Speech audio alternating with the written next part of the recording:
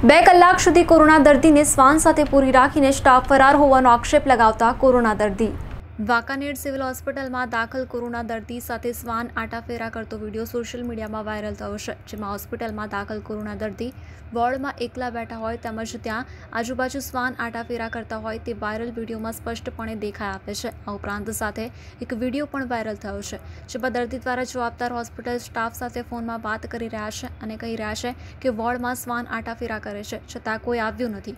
આ બાબતે દર્દી દ્વારા એક વિડીયો વાયરલ કરી જણાવ્યું હતું કે ગત તારીખ 5 જુલાઈના રોજ તેઓને કોરોના પોઝિટિવ આવતા તેમને વાંકાનેર સિવિલ હોસ્પિટલમાં ખાતે સારવાર અર્થે ખસેડવામાં આવ્યા હતા। ત્યારે તારીખ 6ના રોજ કોરોના વોર્ડમાં એક જ દર્દી બીમાર હોવા છતાં તેને 7 થી 10 વાગ્યા સુધી કોરોના પોઝિટિવ દર્દીને રામ ભરોસે મૂકીને સમગ્ર સ્ટાફ જતો રહ્યો હતો।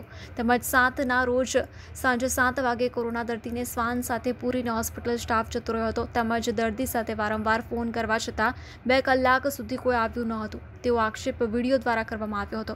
આ જોતા વાંકાનેર હોસ્પિટલ તંત્રની ઘોર બેદરકારી સામે આવી રહી છે। આ સમય દરમિયાન જો દર્દીને શ્વાન અથવા તબિયત લથડી હોત તો તેનું જવાબદાર કોણ, તે એક સવાલ છે। આ બાબતે ઉચ્ચ અધિકારીઓ તાકીદે યોગ્ય પગલાં લે તે જરૂરી છે। Bureau report TV9 India.